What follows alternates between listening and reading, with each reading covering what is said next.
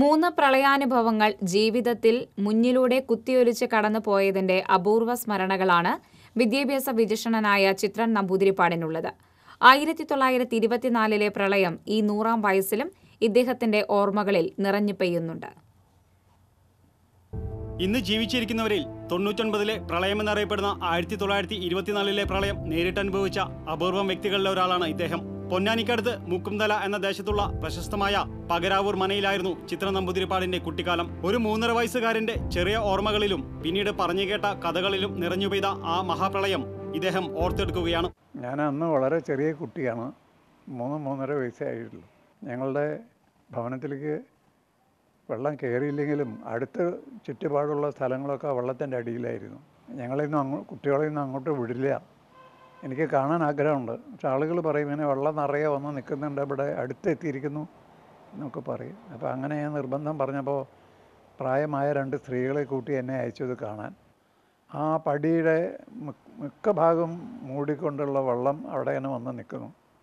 അകത്തേക്ക് നോക്കിയാൽ മുമ്പിൽ മുഴുവൻ അതിൻ്റെ കിഴക്ക് ഭാഗമാണ്. കിഴക്ക് ഭാഗം മുഴുവൻ പാടങ്ങളാണ്.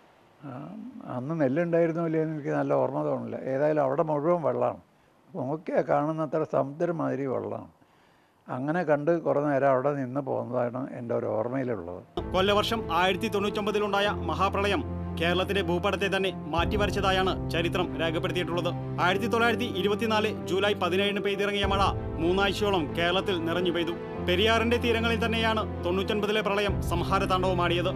ശ്രീമൂലം തിരുനാൾ മഹാരാജാവ് തിരുവിതാംകൂർ ഭരിക്കുന്ന കാലത്തുണ്ടായ പ്രളയം തിരുവിതാംകൂറിനെയും മലബാറിനെയും കൊച്ചിയെയും ഒരുപോലെ ദുരന്തത്തിൽ മുക്കി. പല ഗ്രാമങ്ങളും ഒറ്റയടിക്ക് തുടച്ചു നീക്കപ്പെട്ടു. സമുദ്രനിരപ്പിൽ നിന്നും 6000 അടിയിലേറെ ഉയരമുള്ള മൂന്നാറിനെ പോലും പ്രളയം തകർത്തെറിഞ്ഞു.